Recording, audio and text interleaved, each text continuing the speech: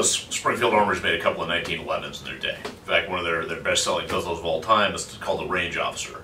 Well, this week we're proud to be part of the rollout of the new Range Officer Elite. So with the Range Officer Elite, there's 4 new models of pistols that actually come in 9mm or 45, which makes a total of 8. So any of these 4 are available in 9mm or 45 ACP. The 2 that we picked here for our review this week are the new Range Officer Elite Operator and the new Range Officer Compact. For the Range Officer Elite Operator model, here, we went with the 9mm because I haven't shot too many 1911s in 9mm. So first thing you're going to notice when you open the box in this thing, I first saw that they came in a cardboard box. I was like, are you kidding me, Springfield? But it turns out there was actually some method to this madness. So in the box, you're going to see this range bag. It comes with a holster double mag carrier, pistol lock, some spare fiber optics and a sight tool, cleaning brush, and 4 magazines. For the compact, we went with a 45 ACP. But it comes with all the same bells and whistles. So the operator model comes with an accessory rail here on the bottom. It's actually Picatinny, which is pretty fantastic in my opinion.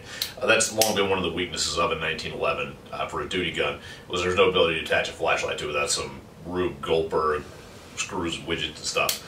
But the operator model does come with a rail system on it. All the guns in the series also feature ambidextrous safety.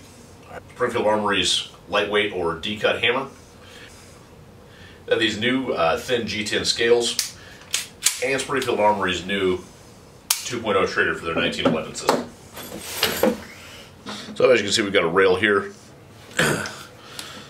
We've got white dots in the rear, fiber optic in the front. This is the same throughout the Range Officer Elite line.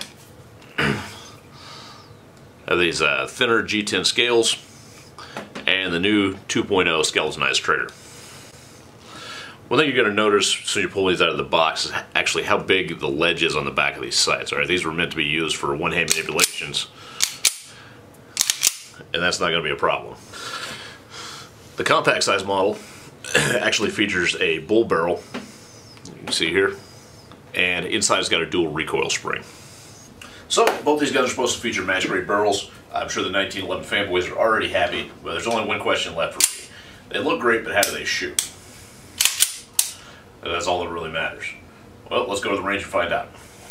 Alright, the first question as always is how does it shoot? So for our 9mm full-size operator, we're going to be using Free Munitions 124 grain. And for our 45 ACP compact size, we're going to be using Free Munitions 230 grain reman. So let's see how these things do.